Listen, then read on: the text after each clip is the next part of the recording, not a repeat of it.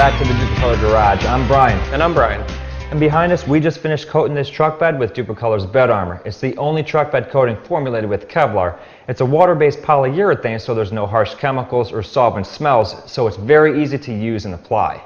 And being a water-based product, it's very easy to clean up. It's as simple as soap and water. Now, bed armor is also a rubberized textured coating, which means it's very impact resistant and it won't flake, chip, or peel. It's so easy to do, we're going to show you right now. Alright, now the truck we have here is a few years old and it's definitely seen some use. There's some scratches in the bed and there's some dents, and that's exactly why we want to protect it with bed armor. The bed armor kit comes with everything you need. It comes with full color instructions, it comes with the scouring pad, the roller and roller tray, the stir stick, the brush, and of course the gallon of bed armor. Now the gallon kit is enough to take care of a short bed. However, if you have an extended bed, we got you covered with a quart that'll help you get there. We also have an aerosol that's great for any of those projects because it's going to help with cutting in and make it that much quicker. Now prep is the most important part of this project. You want to make sure the bed armor sticks to the surface. The surface is still glossy, so we want to scuff that down with the scouring pad. Now the first step before we get there is to make sure that we clean this bed out and get any dirt and debris out. We've already taken care of that, so we're going to move right on to scuffing the bed down. There you go. Thanks. Now I'm using the supplied scouring pad to break the gloss on the finish. However, you can use anything you want to do that.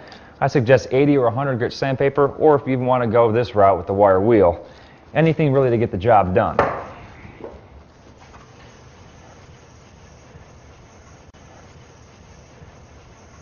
So we finished scuffing the interior of the bed. What I'm doing now is I'm scuffing right up to our tape line that we put down so that we get a nice crisp edge when we're done applying. You know, when sanding down the bed, it creates a lot of dust. So what you can do is hose it out, blow it out with the air line, and then after that, shoot it with some Dupli-Color prep spray, and that's going to get rid of any fine residue that's left over. Now once you've cleaned and degreased it and that's dry, we're on to application. Okay, so we've got the bed completely scuffed, taped off, and degreased, and the next step is application. Now since bed armor is formulated with Kevlar and rubber particles, I'm going to make sure that this is thoroughly stirred so that we're going to get an even application.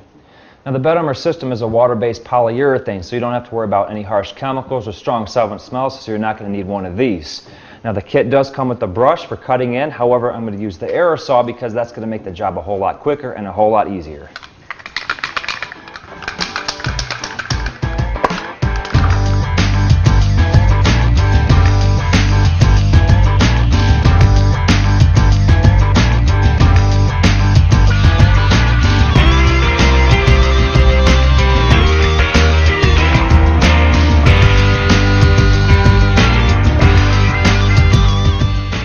Alright, we're wrapping up the first coat here. We're going to wait about an hour to maybe 2 hours for this to dry, as long as it's dry enough to get back up in there and apply the second coat. Now, ideal weather conditions is going to be a dry, sunny day.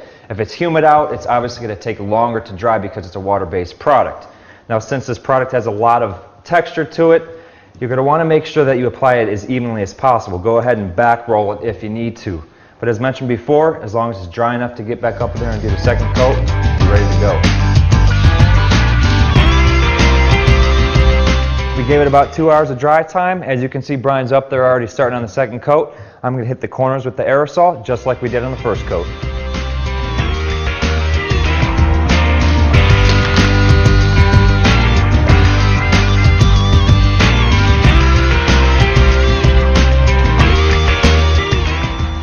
Well, the bed's done, just finishing up the second coat on the tailgate. We're going to let it dry for about 2 hours, then we're going to go ahead and peel the tape.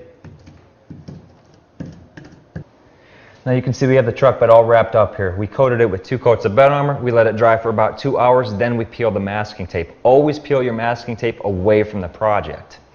Now one of the great things about bed armor is there's no reco window, which means that at any point in time, if we see any spot that needs to be touched up, we can go back and do that. And since bed armor is a water-based polyurethane, you can clean the tools with soap and water for future use. There's also no pot life with bed armor, so once that lid is sealed, you can use it in future projects. And we fully expect this truck to see some use, and with that use it's going to get some sun exposure, but we've got that covered because there's UV inhibitors in the formula, so this is not going to fade. That's right, and if your truck is old or new, bed armor with Kevlar will protect it.